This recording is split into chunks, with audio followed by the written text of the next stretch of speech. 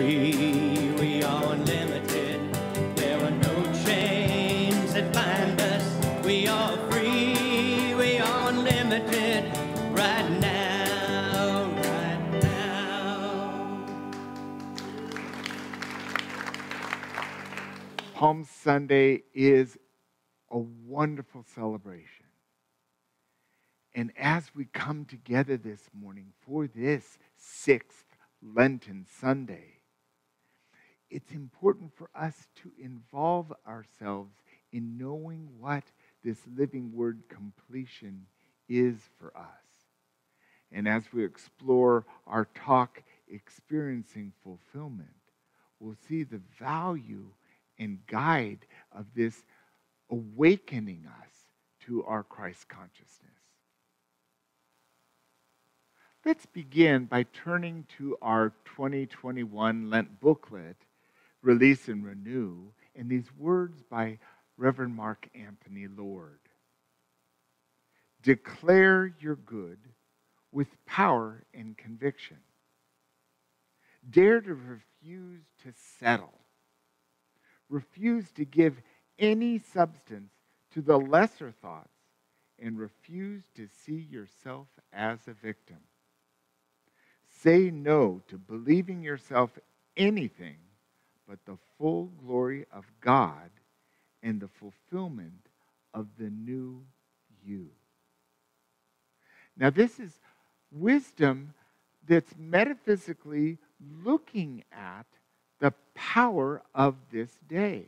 Now, the history is Palm Sunday. This was Jesus coming to Jerusalem in an answer and fulfillment of the prophecy in the Old Testament. Isaiah said the Messiah would come in on a donkey, and that's exactly what Jesus did. Now, we know that the people, the swarms of people who are eagerly anticipating their king, because they saw this as a proclamation of now all of our enemies are going to be conquered. Well, didn't quite happen that way. But there was so much excitement and celebration this day. I imagine just like in Maui, the young boys would come by and say, could I get the coconuts out of those trees in our front yard? And they'd scamper up the palm tree with amazing dexterity and get those coconuts. So I imagine in ancient Jerusalem, the young men scampering up the palm trees to look, is he here yet? Is he coming? Is he coming? And they're showering down palm branches because it was a hot day. And so as Jesus came into town, the excitement of the moment was a fulfillment. Now, as we look at this metaphysically, it's ours to know that it's not done, finished type of a completion. It's a fulfillment that's a flow. I want to introduce these ideas of how to reach fulfillment, how to arrive at fulfillment. Well, the first one is to live in the now moment. Become fully present. This can help by breathing, by prayer and meditation, by opening our heart space, taking that distance from our head to our heart and being here now. The second one is turn away from our attachment to things. A car is a great thing for driving, but we don't need to be attached to it as a form of our identity. The clothes we wear, the house we live in, the stuff is not the place where we're going to be fed. It's not where we're going to have our ultimate fulfillment. Yes, it's satisfying. It can provide comfort and luxury, but it cannot give us spiritual fulfillment. The third is connect with God through our Christ nature.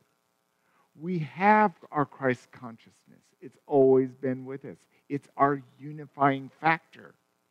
And this is where we connect with the mystery of God, the awesomeness of God in our prayer, our meditation, our breath, our intuition, our creativity, and our love. This keeps us experiencing fulfillment. And the last is to choose to actively serve others. There's nothing we can do that more powerfully melts away our troubles than being of service. This was exampled by our master teacher over and over and over again to help the young, to help the animals, to help the planet, to help our loved ones and our enemies. We can be of service coming from our heart because we recognize that divine spark in everyone. I have a scriptural passage to help us bring light to this. It's Psalm 37:4. Take delight in the Lord, and he will give you the desires of your heart. This is exactly where our fulfillment lies.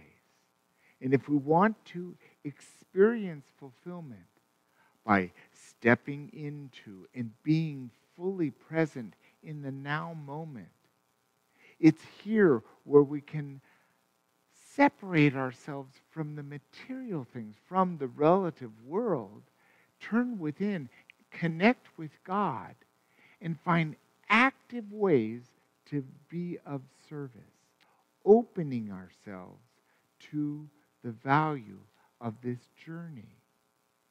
Now, fulfilling the desires of our heart is not just getting the next bright, shiny thing. It's receiving satisfaction, receiving contentment, relaxation, receiving time to enjoy living. These are wonderful desires that match the frequency and energy that God always is.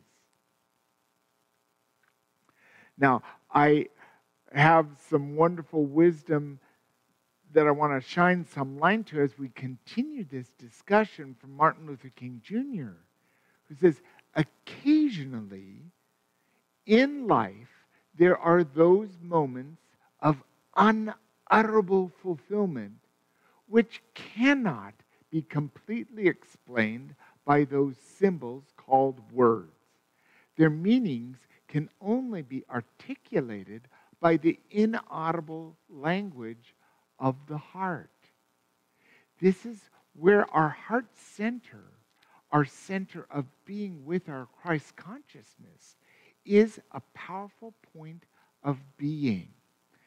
All of these Lent Sundays has brought us to this one knowing that it's within us and it's part of us, and we find it in our center right now. And it's so true that we experience those amazing moments in the flow when things just work out perfectly. When we've been ready for one thing to happen and something much greater happens for us. This happens in so many ways. In my own life, it happened in the searching for a puppy. And all the breeders were fully booked, and finding the way to arrive at it was to stop all the searching, and just know that the right puppies would come in the right time. And when I relaxed and let go, amazing thing happened. 2 miniature poodles popped up on Craigslist because someone's mom decided to breed her puppies. And this was so easy. So the same day I saw it on Craigslist, we had 2 puppies, and they're the light of my life. And I didn't even know that this would bring such love and joy and peace into my life. Also, a lot of chaos and some sleepless nights. But it's all part of this journey. And when I come to really recognizing it, I recognize unaudible joy, deep love, and satisfaction for what I'm able to receive by being in relationship with 2 beautiful puppies. Alan Cohen is a great writer, and I got to know him because he used to live on Maui. He says here, completion is an attitude, not an event. This is profound because, yes, we complete a test, we complete a job, there's that type of completion. But when we're looking at spiritual completion, it's an attitude. This is the attitude that Jesus took when he rode into Jerusalem to complete a huge, big idea of a journey, of awakening us to the deep truth. Now, when we take our fulfillment and our completion as a spectrum, because isn't it true that every completion is really the beginning of a new beginning, the start of a new beginning? And so put your completion, put your fulfillment and life on that spectrum rather than an event. In my case, getting the puppies was just the beginning. Then there's a whole lot of feeding and walking and bathing and caring and grooming that goes along with it. So the fulfillment is on a spectrum. And it's an attitude. Because when we have that attitude, when we're in the present, when we're connected with our source of being, we're ready and equipped to experience fulfillment in our lives. And our own Charles Fillmore, co-founder of Unity, says, in spirit, all things are fulfilled now. The moment a concept enters the mind, the thing conceived is consummated through the law that governs the actions of ideas. Quite frankly, this is our third principle. What we think, what we believe, creates our experience. It's the law. As soon as we think it, it's already resonating with the law of in God's world. This is how we co-create with God.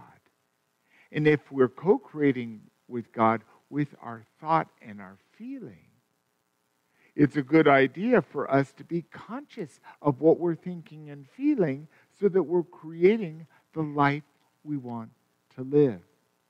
This is why I gave you those 4 steps for experiencing fulfillment in your life, because this is how we come together with it. And it's all bringing us to the ultimate life goal of gratitude, of praise, of what we're celebrating for Palm Sunday. Hosanna, this time of praise. We have all that we need to live our life in grand fulfillment. So for the handout, in case you did print it out, or if you didn't print it out, you could just use any piece of paper or just set it on your heart. What we're going to do for our Palm Parade of Praise is ask the question, what do you give praise for? What are you grateful for?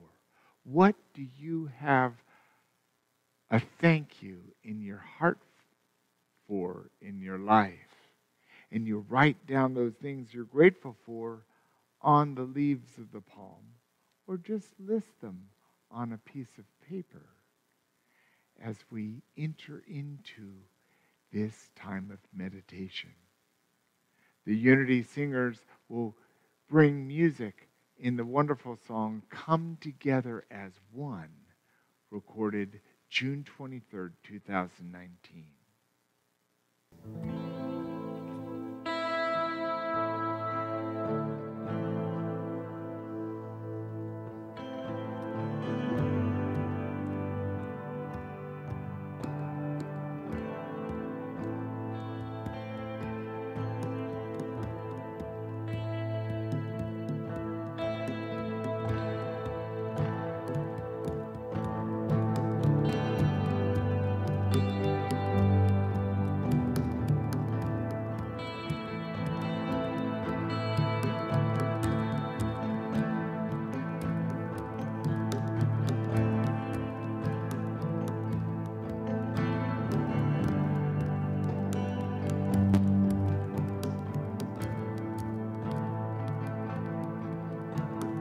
Come together, together as one. Breathe in the universal soul. Beyond the restless thoughts, beyond the eye and mind, one life, one love. Come together, together as one. Breathe in the universal soul. I dissolve the lines of separation. I intermingle with the light.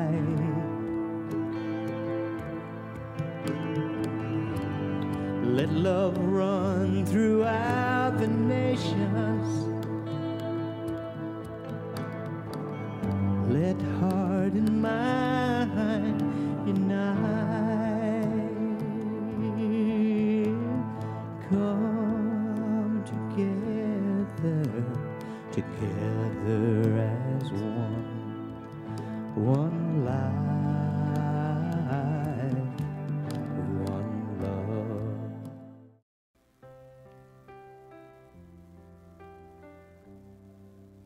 As we prepare for this palm meditation, we open our heart to gratitude. We turn within. And as we breathe and relax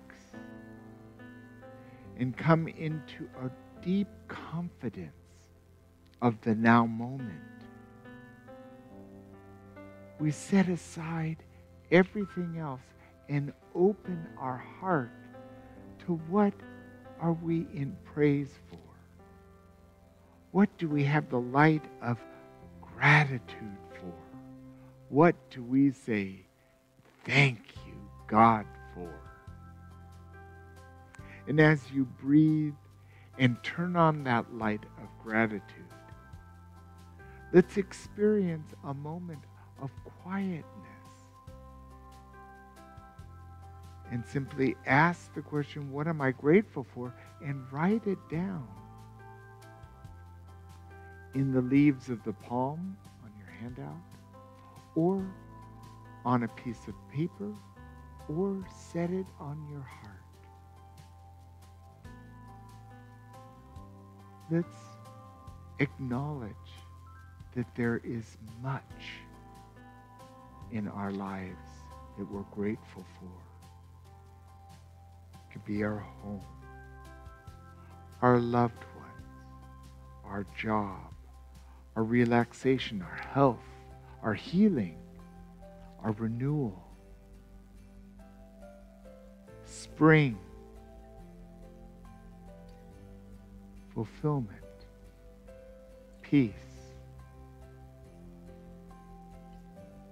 Let whatever comes to you be your guide as we enter this time of silence.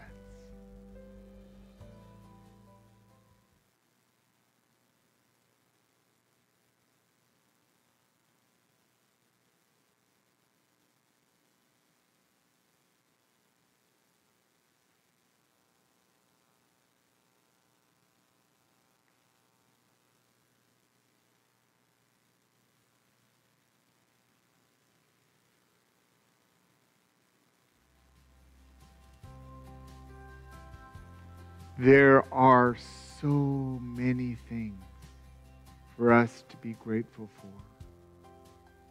And gratitude is one of the greatest prayers we can affirm in our lives.